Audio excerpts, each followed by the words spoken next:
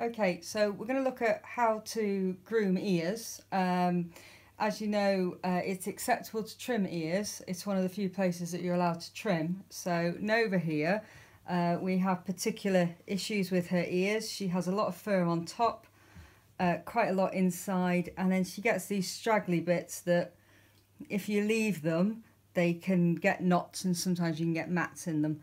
So I'm going to show you how to do it. The main things that I use are a comb like this. This is actually a cat comb, but you can use one of the normal dog combs, but use the thin end. Okay, thinning scissors. So these are single thinning scissors, and then a pair of curved scissors as well. Okay. So the first bit we're going to do is comb out round the ear properly to make sure that we've got no knots or mats in the ear. This is quite important because the hair then lies at the right length and you know how little or how much you need to take off. Okay. So the first thing we're going to do is look at the back of the ear, this part here. So what I do is, if you just brush the hair back so that it's standing up, and you can see how much you need to take off, and the majority with Nova at the moment is around the back here. Because she's just had puppies, she's not got as much as she normally would have, so we're only going to make a few cuts with the thinning scissors and then we can brush that back down. And one of the aims is if you look, when you brush the hair down this way, you shouldn't have excessive amounts coming over the end of the ear here, okay? So the next place we're going to go to is this bit here. So if I just lift that up, this bit here underneath where I was saying that you can get dreadlocks. Okay, now with Nova again, she's not got as much as she normally has. And because we're not showing for a few months, I'm going to cut a little bit more than maybe I normally would. So I'm actually going to take this whole crease here and thin that there.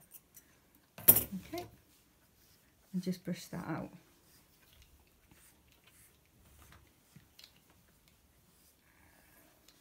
So looking again, I just need to take a little bit more off under here. So another cut. And the good thing about the thinners is, if you make a mistake, you're not cutting a huge piece of fur off, you're just taking a small amount. So and also they don't leave scissor marks, which is good. You don't really want scissor marks, even if you're not showing, you don't want scissor marks. Okay, so the next thing we're going to look at now is the inside of the ear. Now obviously the hair on the inside of the ear is important, and we don't want to mess around with it too much because it helps them hear and it also protects their ear from debris. So all we're going to do is we're going to take the curved scissors and we're just going to take the hair that goes over the end of the ear, and you can see how sensitive those hairs are. So you very carefully just thin around the ear. Good girl. It's just thin around the ear, okay? And you don't want to take too much of that off, literally, because these are really important hairs, okay? And if we go to the top of the ear, we just do the same thing. We're just following around the ear. It's not much to go on Nova. She's quite neat around the ear. And all I'm going to do here is just remember you've got a little flap there, so don't forget about that, okay, because you can catch it with your scissors and it will hurt them. And what I'm going to do is, because if you look, if I just move her head round, you can see that that looks very obvious that it's been trimmed and it's a little bit harsh. So I'm just going to take the thinners now and I'm just going to make a couple of cuts just to tidy the edges up a bit. Okay, so we'll just push that out. Okay, and the final bit then that we're looking to do is, if you take the dog and have it looking directly at you, you take your index finger and you put it underneath their ear and you push the ear up as if they were holding their ear up and alert. And all these bits here that stick up, you need to thin those out. Okay, so because I know where they are on her, I could take the thinning scissors and just thin round them and then just check again by bringing her ear up. There's a couple more sticking out by here, so we'll just take them. Good girl.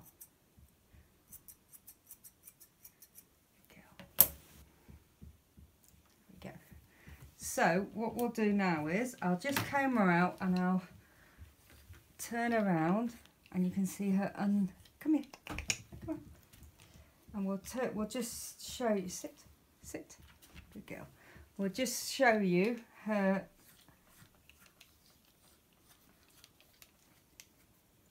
so that's basically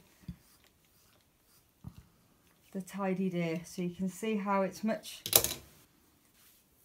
tidier on top, tidier down the side here. You've not got those mats and all the kinks, and then it's tidier underneath so that the ear sits nicely. Also, I remember you saying about how to check for ear length and whether it was right or too long. What you should do is take the end of the ear and move it forward, and it should reach the corner of the dog's eye. Now Nova's is a little long. As you can see, it goes over to about the middle of her eye. If I was to get Boomer up on the table and show you, his is a little bit too short. But that's how you take a guess on how long the ears should be. They should reach the corner of the eye without overlapping it. Okay? Right, I'll do her other ear. She's going to look